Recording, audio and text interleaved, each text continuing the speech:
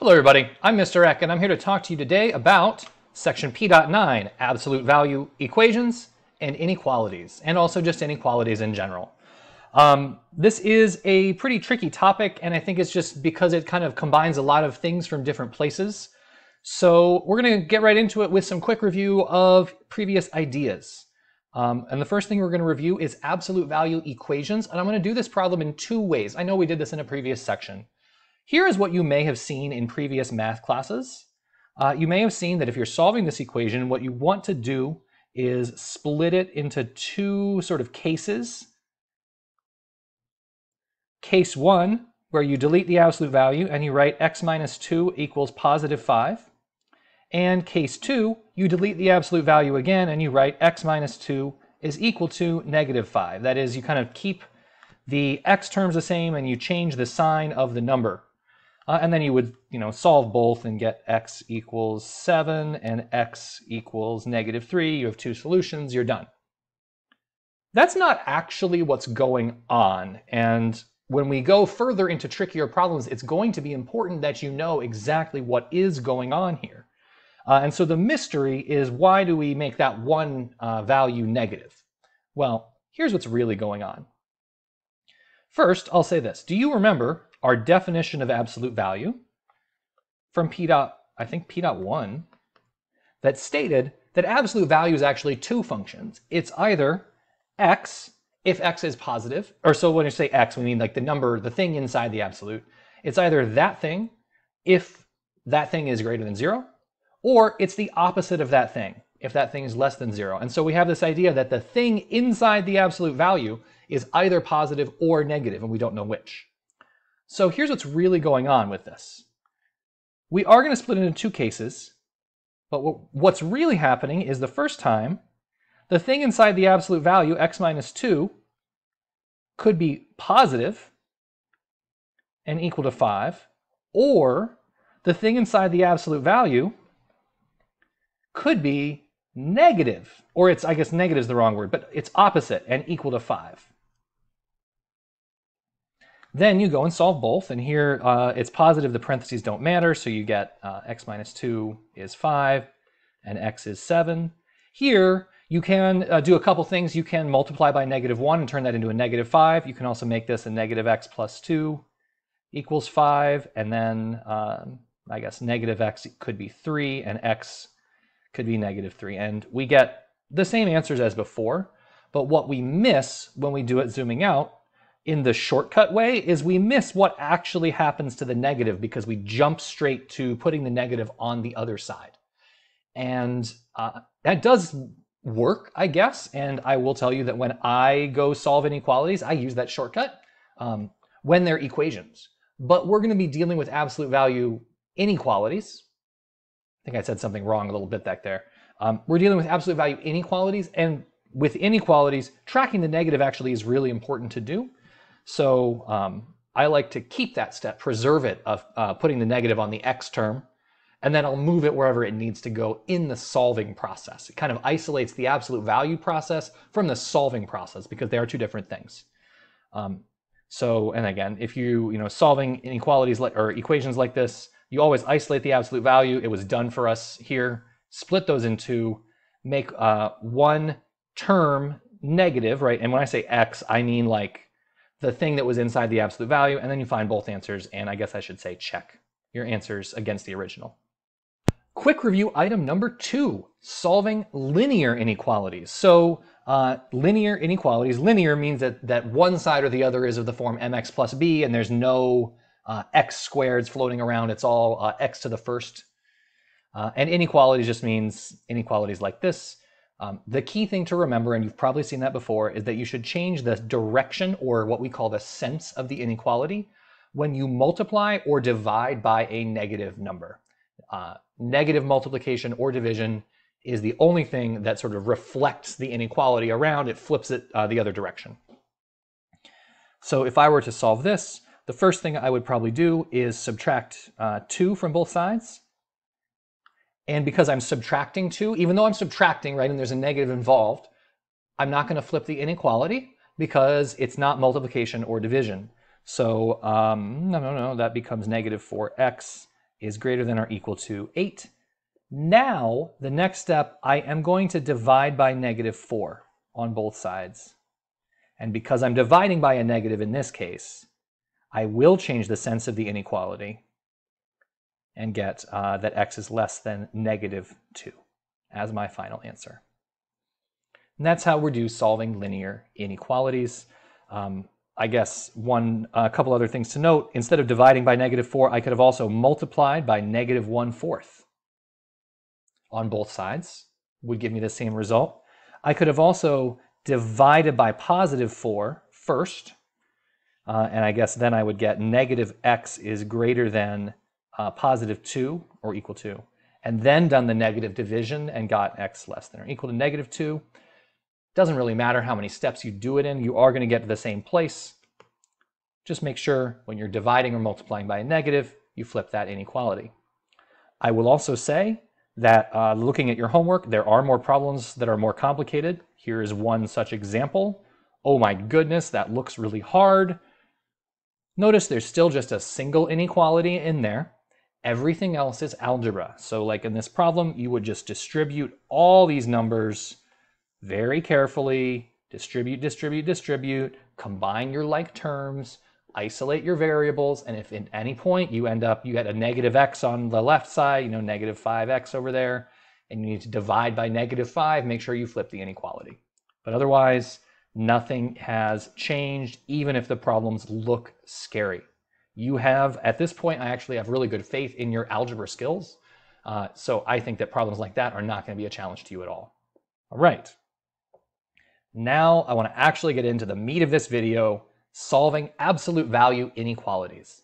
And I want to teach this by example. So I want to do a couple, and then we'll talk about the theory and the difference between them. I think that's probably the best way to approach these. So our first example is absolute value of x minus 2 is less than or equal to the number 5.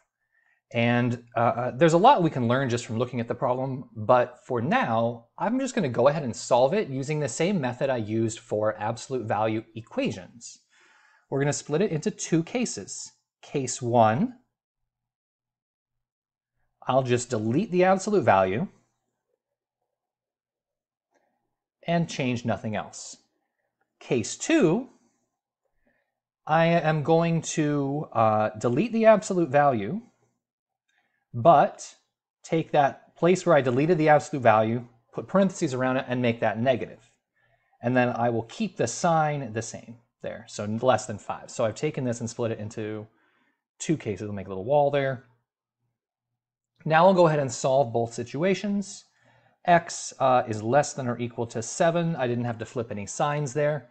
Now here, I am now going to multiply by -1 and get x minus 2 is greater than or equal to -5. So notice what I did. I multiplied by -1 to get rid of that negative. The 5 becomes negative, and I flip the sign. Then I'll go ahead and add 2, and I'll get x is greater than or equal to 3, negative. I want to remark at this time that often folks and textbooks and YouTube videos will shortcut directly to this step, and they'll just say, oh, make the number negative and flip the sign. And it's totally unclear to a learner or a reader why you would flip the sign there, or why you would make that negative, why are you flipping the sign? Which is why I actually like to show that step, because saying, oh, the definition of absolute value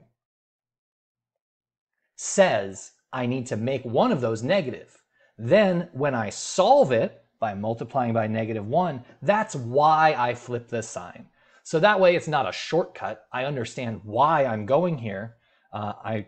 But I do in the end up with a +5 and a -5 with inequalities in the opposite direction, which is often where that gets shortcutted to.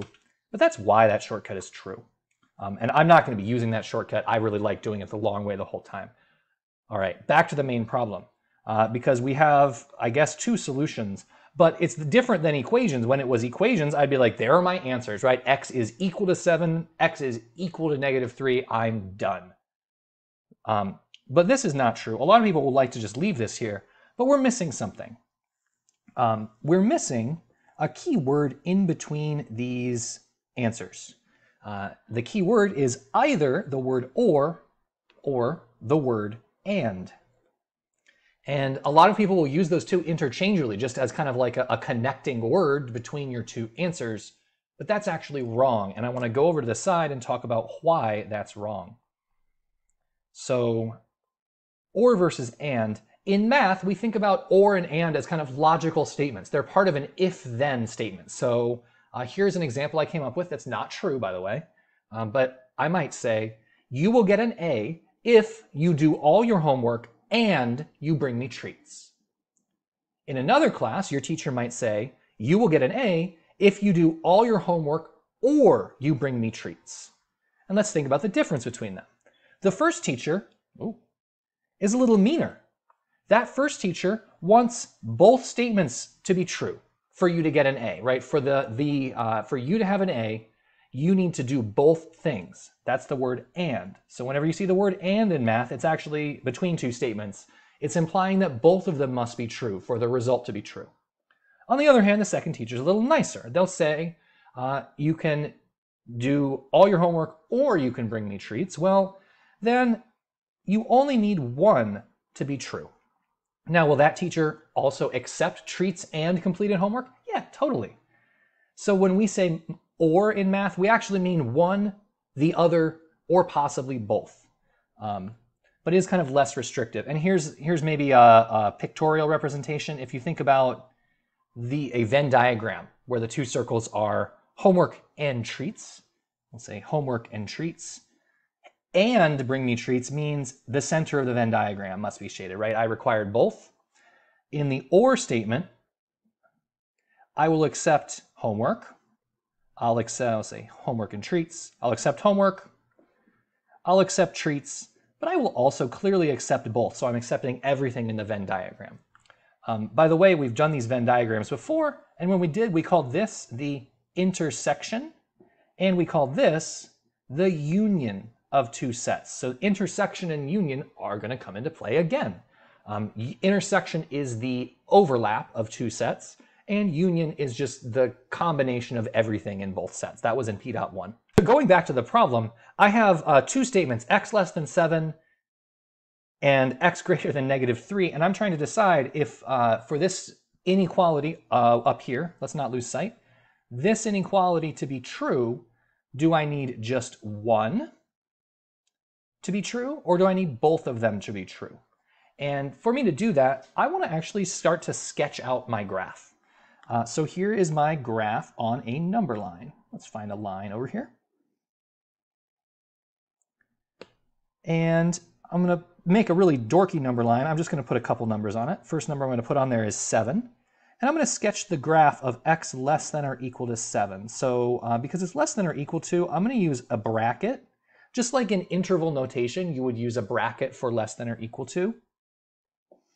And then I'm going to shade this way.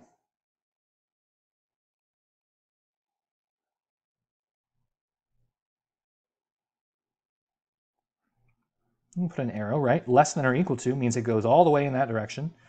And then greater than or equal to -3, I'm going to find -3 on the number line. I'm going to put another bracket because it's greater than or equal to.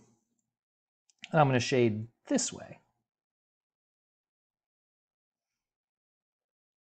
And I kind of need to decide, like, so if I only need one of these to be true, then I'm kind of looking at the entire number line, aren't I? Right? Because I have two arrows that I'm kind of like pointing this way, where my arrows are overlapping on top of each other. But that doesn't feel like the actual solution. What feels like the solution is going to be everything where both are true. The solution is everything where both are true, and the word, if I'm picking or and, that requires that to be true is and. So if you're going to make your answer, or when you make your answer, you have to pay attention to the word that goes in there. And I'm going to pick the word and, but now I'm going to talk a little more about why I chose that word and to go in there. And what I want to do is just test values. So this is another strategy that you can use. If you kind of have a little number line, I'm going to make myself a second number line that doesn't have the graph on it. And I'm going to call this just a test chart. It's a test chart for the inequality absolute value x minus 2 is less than or equal to 5. And what I'm going to do is pick numbers in each of the spaces between -3 and 7, or each of these three spaces, and just see if that inequality is true or false. So let me check, let's check 0. Is the absolute value of 0 minus 2 less than or equal to 5? Well, yes, because 2 is less than or equal to 5. So the inequality is true in between -3 and 7. Let's check a number larger than 7. How about 10? So is the absolute value of 10 minus 2 less than or equal to 5? No, because the absolute value of 7 is not less than or equal to 5. So the inequality is false. And it's going to probably be false over here. Let's try -4. So the absolute value of -4 minus 3 minus 2, can't read. Is that less than or equal to 5? No, because the absolute value of -6 is not less than or equal to +5.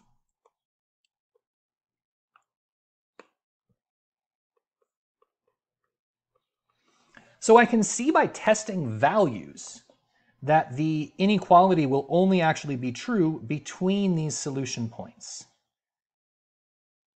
So if I'm going up to my graph, what I need to identify is the place where those two graphs overlap. And that's why I use the word and. I want to also talk about other ways to express your answer.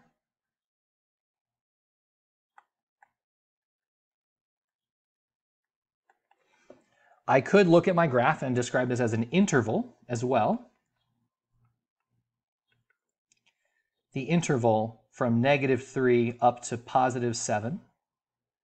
I'm using brackets there because it is a strict inequality. Strict means or not strict. It's an inclusive inequality. That means it's less than or equal to. So I'm using brackets. I could also do something called a compound inequality.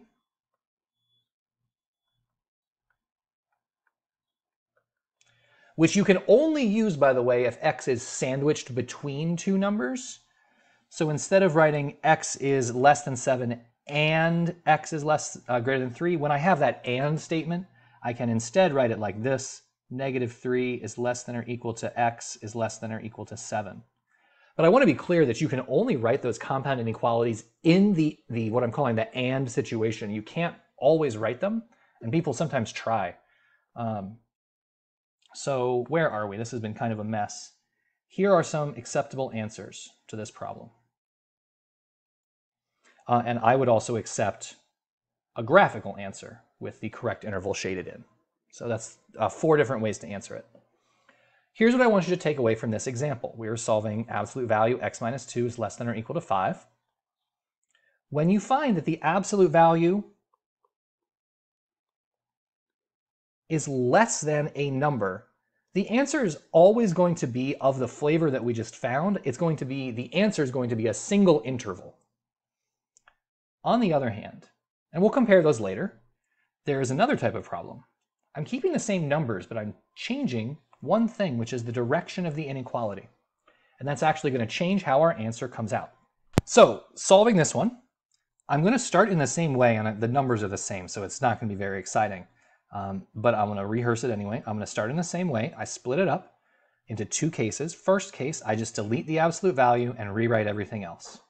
Now paying attention that I have flipped the sign in the problem. Other side, I'm going to make the x part negative, keep the sign, keep the 5. I'm on this part, so I'll keep solving. I'm going to divide by -1, so I get x minus 2 is less than or equal to -5. And then add 2 and get x less than or equal to -3. Other side, I will add 2 and get x greater than or equal to 7. Okay, so I have negative 3 and 7 again, but wait. Let's graph these out. So, number line. Boring number line with negative 3 and positive 7 on it. Let me graph the first one, x greater than or equal to 7. Okay. So that's pointing now in this way.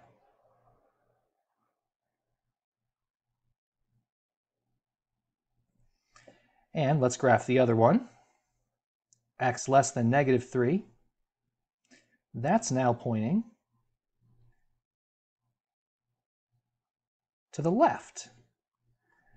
So if I was looking for any values where both of those could be true, I would find no values where both could be true because they're two arrows that no longer overlap. They're pointing completely opposite directions. You can't even see my hands. They're pointing completely opposite directions. So what word do I want in between if only one of them can possibly be true at the same time? Well, then I'm going to want the word or in my solution, because or is that mathematical word that means only one must be true. Let's go ahead and do that truth and false test just to be sure.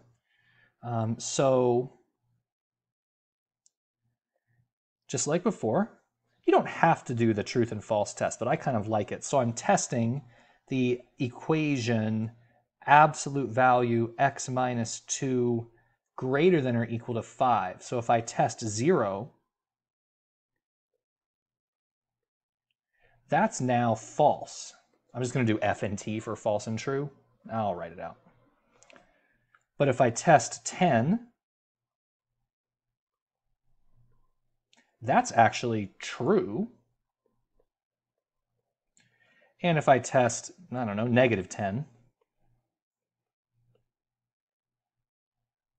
that's also true because it would be like 12. It would come out to be 12. So I have two areas where this is true, and x needs to be in one of them, but it doesn't need to be in both of them. It can be in either of those two areas. So here is one acceptable answer format. Here, graphing the answer is another acceptable answer format. The third acceptable answer format is interval notation. Now, interval notation here is a little tricky because I need to describe each of those, I'm going to refer to the graph, each of these areas as an interval. So it's going to be, the first one is negative infinity up to negative 3. And the second one is 7 up to infinity. But I need a symbol between them. I can't just have two intervals chilling out there. And so because I want those to be combined into a single answer set, I'm going to use the symbol union. And that's the third way to express an answer. The fourth way would be a compound inequality. But check this out. I can't actually write this as a compound inequality. If I try, I get something like this.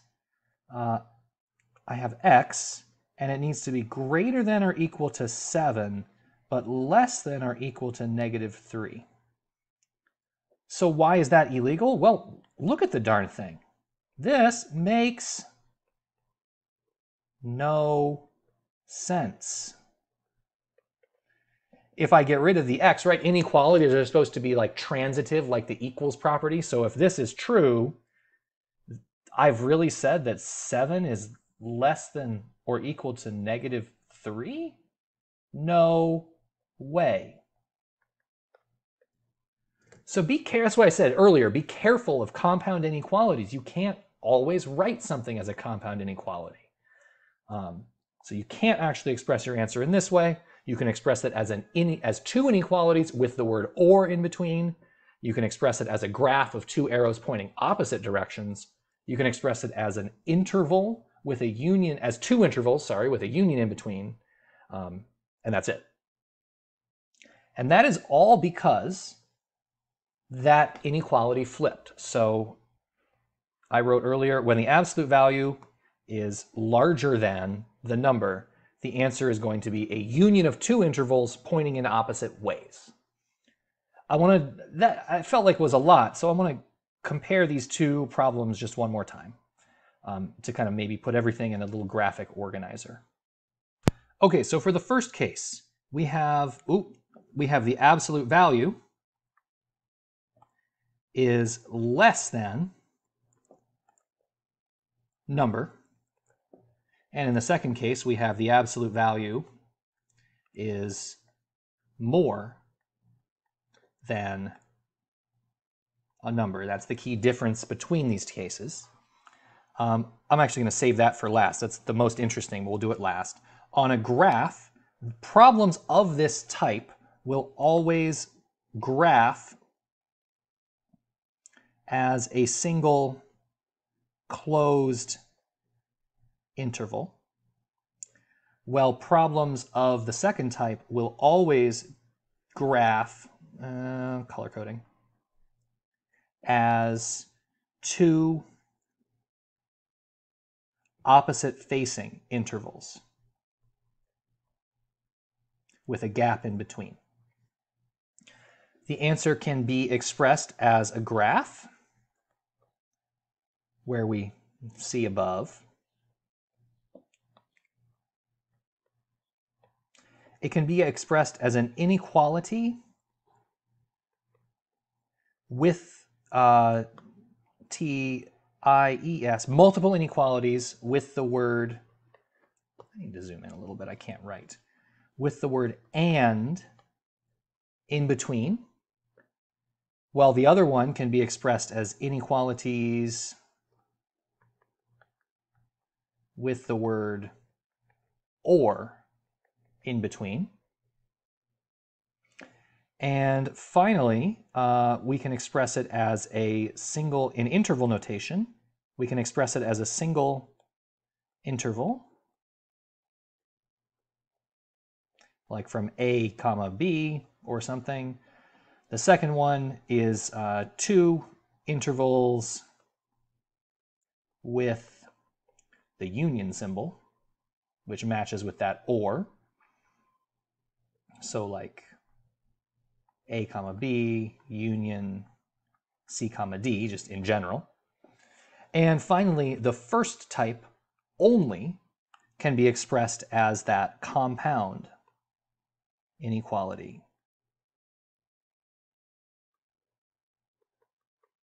where we would go, I guess if the solution was from A to B, we'd be like A is less than or equal to X is less than or equal to B. But the second type cannot be expressed as a compound inequality because the graph is pointing in two opposite directions. So it would not make sense to write that as a compound inequality. It'd break the direction of math. And I want to talk about, I think, why is this true? You know, this is all the algebra is. We're like, okay, cool. Why? Here's why. Do you remember when we talked about absolute value expressed, when we talked about absolute value, we said one of the ways you can interpret it is as a distance. That is, absolute value x minus 2 could be read as saying, I need some space, the distance between x and 2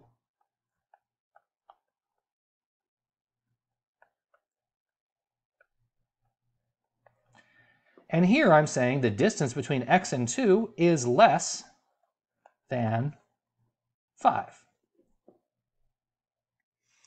So if you're thinking about it like a number line, you're thinking, okay, here's 2, here's x, or maybe over here, right? I don't know where x is, but I know that x is somewhere around 2, but the distance has to be no more than 5 units to the left or 5 units to the right. So on a flat number line, this is basically saying close together. And there's only really one way to be close together. It's kind of being like surrounded. You're close to 2. You can't leave. You're leashed to that area near 2. On the other hand, this side is saying the distance between x and 2 is more than 5. So we have this idea somewhere that over here there's 2, and x is out here or here. You have to be 5 units one way or 5 units the other way, but you can't be closer in than that. So when you're talking about a distance being more than, you could be really far to the left or really far to the right and still kind of count as a true part of the statement.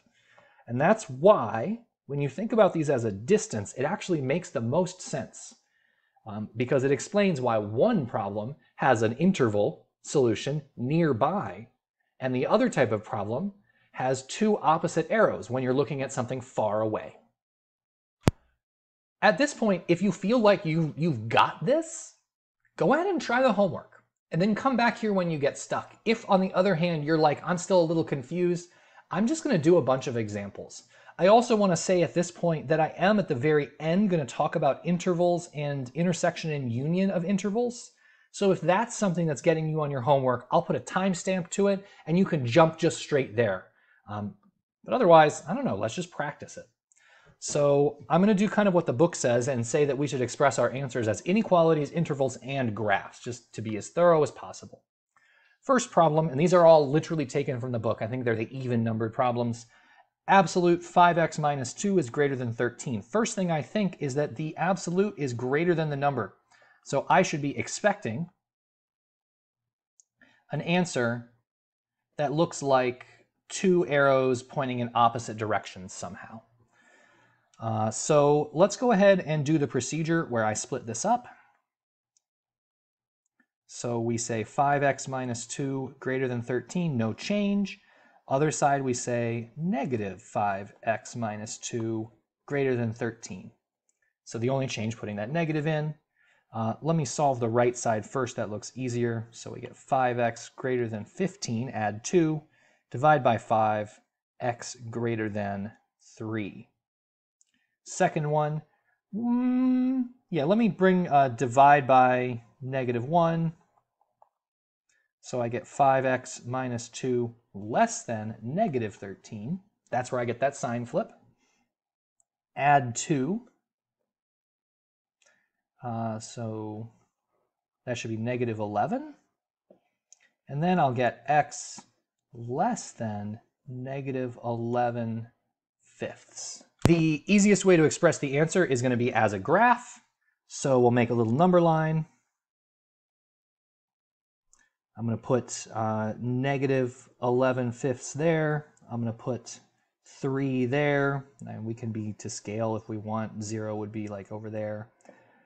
Since x is less than negative 11 fifths, so this is strictly less than, so I'm going to do a parentheses on the number line to say this is a strictly less than, not equal to, and then I'll shade over in this direction. And it's greater than or equal to, greater than 3. I'm going to do an open paren for the strict inequality and shade this direction with an arrow. By the way, graphing, you could also put an open circle there. I always find people get confused with the open and closed circle versus like 0 and stuff. But yeah, these are open circles is the other way you've seen that. Now I'm going to look at this graph. I'm going to say, okay, that's the solution set. So 1, that's the graph. Now I look at this and I say, can these be true at the same time, or is only one of them need to be true? And it looks like only one of them needs to be true. So I'm going to write x less than, not or equal to, negative 11 fifths, or x greater than 3. I can also write, so that's way 2 as an inequalities, 2 inequalities with or, way 3. I can write this as a set of intervals. Negative infinity up to negative 11 fifths, union, 3 up to infinity. That's okay. And the fourth way would be as a compound inequality, but again, a compound inequality would not make sense.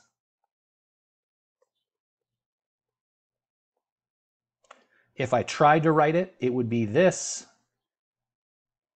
X is greater than 3 and less than -11/5. No way. That doesn't make any mathematical sense, right? You can't have a smaller number be larger than a negative number. Or I guess maybe what I should say is when you try to write that as a compound, it's implying that both are true, but we actually know that we use the word or in between, or the union, which means only one needs to be true. Compound implies both are true. Next one, I see that the absolute value is less than 17. So again, I'm like looking for some distance that's less than 17. I'm expecting my answer to be a single interval. Let's see what happens when I solve it. Split into two cases. Delete the absolute value in the first case. Second case, write 3x plus 5, but make it negative, less than 17. Let's go ahead and, so I've split in two cases. Let's go ahead and solve the first case. Take away 5, that's 12. X is less than 4. That's the first kind of part of the answer. And let's solve this. So this would mean that 3x plus 5 is greater than -17. Let's take away 5. So I get 3x greater than 17 minus 5. That's -22. So x should be greater than -22 thirds. Now, if I look at the two answers, I do have the situation where x is larger than the small number and smaller than the big number. That was confusing. So it does feel like we'll get the single interval. Here's our number line. We'll put -22 thirds over here. We'll put 4 out here. Where's 0? 0 would be a little over here if it matters. Then x is greater than this.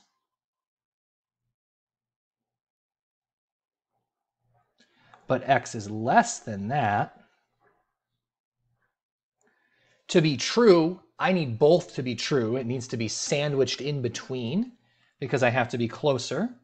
So the solution is the interval. I'm going to graph it down here and say here, this is my solution set. Which is actually, if you think about it, the intersection of the two intervals, if I wanted to write it that way. So this is my graph. That's way 1. Way 2, I can write it as an inequality. So I could write x is less than 4, and because I'm needing both to be true, x is greater than -22 thirds. Step 3, because x is sandwiched between a large and small number, I could write it as a compound. Like that's a statement that makes logical sense in this case. And finally, I could write this as an interval. And because it's a single interval, I just have to write the interval -22 thirds up to 4. I don't need like a goofy intersection or union in between. So those are the 4 ways to answer this problem right here. Next. I'm just going to keep doing these. If you, like I said before, if you feel comfortable, go ahead and skip ahead to the very end, or just go try some homework problems. But if you really want some more, here we go. I want to show you something in here, which is like, as soon as you see that inequality, you might say, "Oh, wait, I want to do some stuff. I want to do some stuff. I want to talk about what you can and can't do." What you can't do is break out of the absolute value before you've split into the two cases. So you can't, for example, subtract 2 from both sides and get 18. Not legal. Because the absolute value is kind of like a grouping symbol. It's blocking that from happening. But what you can do is within this absolute value, kind of treated like parentheses, you can absolutely kind of do some grouping and combining. So I could definitely say that this is 3x minus 3 plus 2, which really just simplifies to 3x minus 1 is less than or equal to 20. And I think that actually is a really smart thing because now I don't have to write as much. So I'm going to split the cases up. I am seeing that the absolute value is less than, so I'm expecting a single interval answer, just like the last problem. I'll write 3x minus 1 less than or equal to 20. I'll write opposite 3x minus 1 less than or equal to 20. Let's solve both. 3x less than or equal to 21. X less than or equal to 7. Other side, 3x needs to be greater than or equal to negative 20, dividing by negative 1, minus 1, sorry. Add 1 to both sides. We get 3x greater than or equal to negative 19. So x is greater than or equal to negative 19 over 3. Okay, let's graph it out.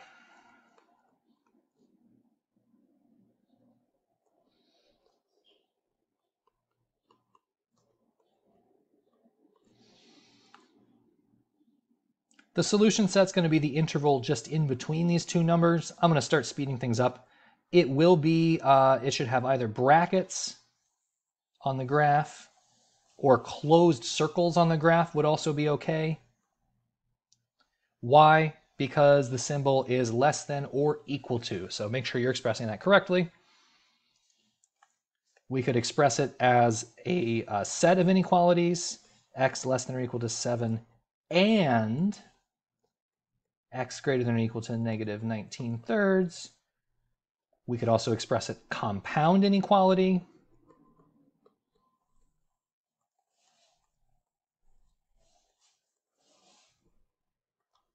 Like that. And we could express as an interval with brackets, negative 19 thirds up to 7. 4 ways to express the answer, all equivalent. So yeah, with this problem, just do be really careful of that simplifying. I do see folks try that, like subtracting the 2 out of there, because it would make things work out nicely. Because you get 18, and then 18 divides by 3, and yeah. But you can't do it. You can simplify within the absolute values. You can simplify outside of them, but you have to isolate them, split the absolute up, and then you can start solving things around. Okay, here's another one. By the way, this one is tricky. I like this one. I chose it because look at all these negatives. Negatives are what mess us up almost all the time. So I said you can simplify around the absolute values. That's what I'm going to do first. I'm going to divide by negative 2. I can do that because negative 2 is outside the absolute value. So then I will get absolute 5 minus x is larger than 3. So notice what I did is when I solved that, I actually flipped the sign. I changed how the answer would look. Because if I see this, I might go back to the chart and say, oh, I'm expecting one of these. But now, when I look at this, the absolute value is larger than the number. So what I should be expecting is one of these double-ended pointing opposite arrow type of answers. Okay, let's solve. So when I solve this, I can work from the simplified version, split the cases up. 5 minus x is more than 3, or 5 minus x, but with a negative, is more than 3. Split it up. Let's solve. Ooh, now an interesting thing is happening when I solve because I have a negative x. So I have 2 choices here. I could subtract 5. Yeah, we'll do that. We'll do 5 minus 5, and I get negative x is greater than negative 2, which means x has to be less than positive 2 because I have to here multiply or divide by negative 1. So notice there was a second sign flip. That's something to just, again, watch out for when you see another negative on the x. Now on this side, I could do my kind of blind move, which is divide by negative 1 and make a negative 3 here, but I kind of see a shortcut, which is, this is a negative 1. What if I just distribute that to both terms? Then I would get negative 5 plus x greater than 3. Well, then I can just add 5, and I get x greater than 8. So here's my 2, kind of circle them. answer formats, and I can look at them on the graph now pretty easily. Here's 2, here's 8. X is less than 2. Is that strict? Yeah, so I'm going to use a parentheses. So that one would be going this way, and this one would be going that way.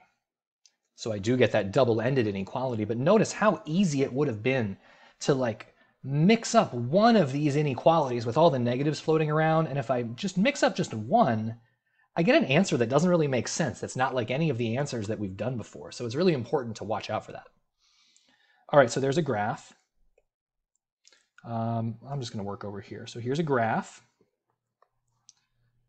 I could express it in interval notation, or I express that as inequalities by writing x less than 2 or x greater than 8. I write or because only one needs to be true, not both. 3, I could express it as intervals, negative infinity up to positive 2, parens on both because it was strict, union 8 to infinity. Oh, 8 to infinity is fun. Look at all those squiggles. 3 ways to express it. I cannot express it as a compound inequality because I'd be doing something like saying 8 is less than x is less than 2, and that makes no sense, so I can't do that. There's 3 ways to express the answer there. This last problem is a really good algebra combination because I see I have something going on both before and after the absolute value situation. So I need to do some work on both sides, or in both cases. So first I need to isolate the absolute. I'm going to do that by adding 1 to both sides. Now I'll rewrite with it isolated.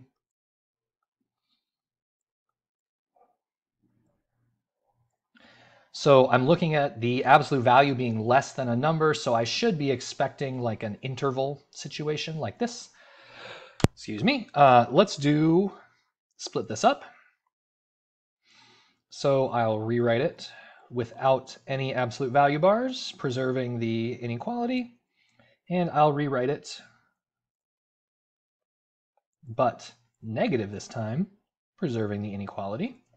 2 cases. Let's solve each case. So here's where things get interesting. I have a lot of options now to solve. Let's go ahead and subtract 2.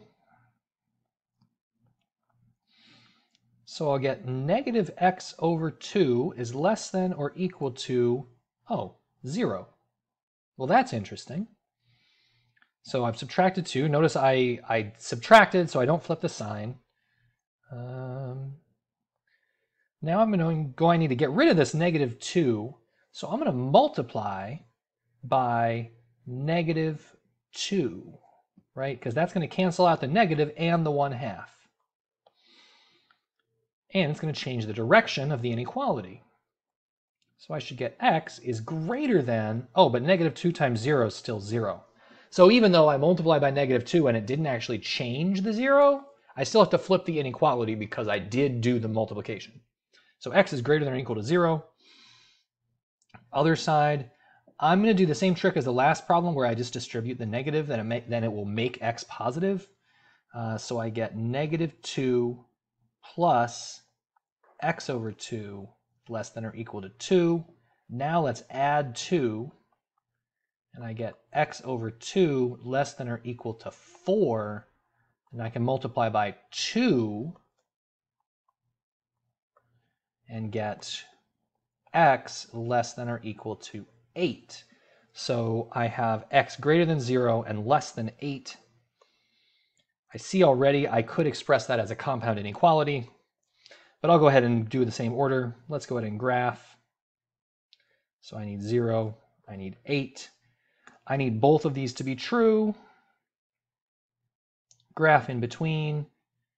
It's greater than or equal to, so I'll do a bracket. You could also do a closed circle. You can also write 2 inequalities with and. You can also write a compound inequality. And you can also write an interval, closed interval from 0 to 8. Those are the 3 ways to write the solution here. There's all the notes in one screen. Now I want to move on to, like I said at the end, I'm just going to talk for a while about some review stuff and other things that show up in this problem. So you might just want to pause now and go try the homework and come back here when you get stuck. Or you can just keep watching if you're having a great time. First I want to talk about is interval notation. It's something you've probably seen before, so I don't want to belabor it too much, but I just want to say that there's some really wonderful charts on page 120 through 121 of your book. And I'll reproduce one of them right here that talks about interval notation. So an interval notation is a way of turning a compound inequality, these are done in Set Builder, but you look at the inequality part, into something where we don't need the x, we don't need the symbols, we just kind of boil it down to what's important, the smaller number and the bigger number. And we use, so a is always the smaller number, b is the bigger number, and we use the parentheses or square brackets to indicate what type of inequality we're looking at. So a parentheses always refers to what we call a strict inequality. Strict inequality means it does not include the number that it's being smaller than. On the other hand, a bracket like this refers to, and it can be on either side, what we call an inclusive inequality. Inclusive means that it includes the b value here, right? So x could include a or b in that statement. And we use a bracket there. On a graph, we can do the same thing, right? We just use the same, we use a square bracket when we mean inclusive, and we use a parentheses when we mean strict. The other thing you'll see on graphs is open circles for inclusive and closed circles for strict, or for, I said that backwards. Open circles for strict, closed circles for when the endpoint is included. And that's all there is with intervals, except I guess one other thing is that infinity or negative infinity, you can't reach it, you can't put it on the graph, so you just do an arrow. But because you're not reaching it, that counts as a strict inequality where you use an arrow and don't ever do a bracket on infinity, because that's implying that you have reached infinity and you can't do that. Okay, final topic is just something else that kind of comes up. It doesn't really fit in with inequalities except that they all involve intervals, and that's intersection and unions of intervals. So we talked about intersection and union a little bit above, but I want to be a little more explicit down here. Union, and specifically union and intersection, are operations between sets. So I'd always write set A union B, or A intersect B. Union, if I write my two sets, A and B, union was the combination of everything in both sets. Intersection, I have the two sets A and B, was just all the elements shared by both sets. And both of these, by the way, create our new sets. Unions are usually larger than the starting sets, and intersections are smaller. I'll just do this. They're both examples of new sets. What we're going to be asking you to do is intersections and unions of intervals. So an interval, if you think about it, is just a set of numbers, but that's, has a lower and upper boundary. It's bigger than other numbers. So since these are both sets, these are sets, I can certainly take their union, or their intersection or their union, and get a new set. So the result of the union or intersection of two intervals is always going to be a new interval of some kind. It's hard to do these in abstract. I think it's much easier to think about these as a graph. I'm going to do just like with unions and intersections, it might be easier to draw it in a Venn diagram. I'm going to do the same with intervals, thinking about these on the number line. So first I need to sketch the interval -4 to 0.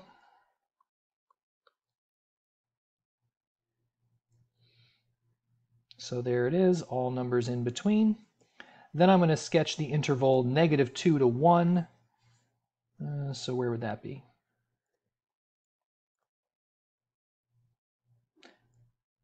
I'm not going to sketch them directly over each other. I mean, you could, but I think it will be a little easier to see if I just put them kind of side by side. Okay, so the first one is going to be the intersection. That's everything that's shared in both, or the overlap. So if I think about what's in the overlap, well, I'm going to highlight it in yellow. Everything in between from the start of the green interval all the way up to the end of the red interval will be in that intersection. So it's going to be some interval that goes from -2 all the way up to 0. Now I need to be careful because I need to decide how I want to describe the ends.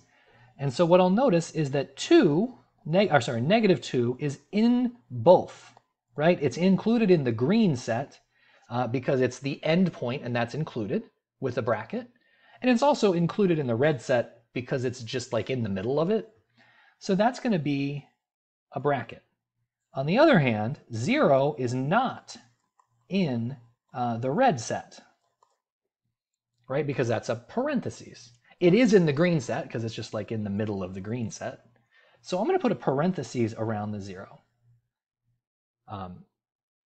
So basically, if you have a parentheses, that number on an endpoint, that number is not included. And so you shouldn't include it in the intersection or union. So that's the intersection of those two intervals. It's just the overlap of them. Then the union would be like saying, okay, imagine that I just take these, I'm going to just do this, and glue them together and get a new interval. Oh, wow, look, they're all together now. That new interval would start at -4 with a parentheses and go all the way up, ignoring all this, the fact that they were glued. It's just a seamless gluing all the way up to 1, where it ended with a bracket. So I'll end with a bracket. And that's how you do those intersections and unions. You look at the graph, make sure you know which one's intersection, which one's union, and express your answers as either the overlap or gluing them together. Let's do a couple more. I'm just doing all the odds that are in the textbook because I know some people often have questions about these. When I say odds, I do mean evens, as always. All right, so here I'm looking at two intervals, -infinity up to 6. So, I don't know, where's 6? That looks like 6.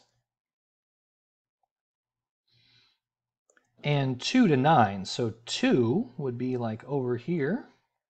So here I'm just going to write them overlapped because I have multiple colors. And up to 9. But 9 is not included, so 2 is included, 9 is not included. Okay, the intersection of those two is going to be everything that is shared among both of them. So it looks like the shared area goes from 2 up to 6. Let's decide on our symbols. Looking at 2, I see that 2 has a bracket in the green set and is definitely in the middle of the red set, so that should be included. On the other hand, I see that 6 is not included in the red set, even though it is included in the green set. It's not included in both. It can't be in the intersection. So I put a parentheses there.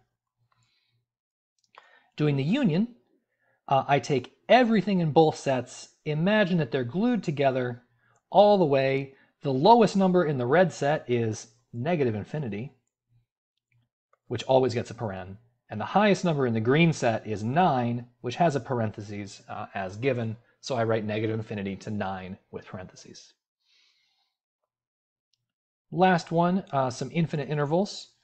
Ooh, and I see what's going on here. They're trying to mess us up because they both have positive infinity on one end. So they're both the same direction. Not going to fool us, though. So we'll start here at 2, included.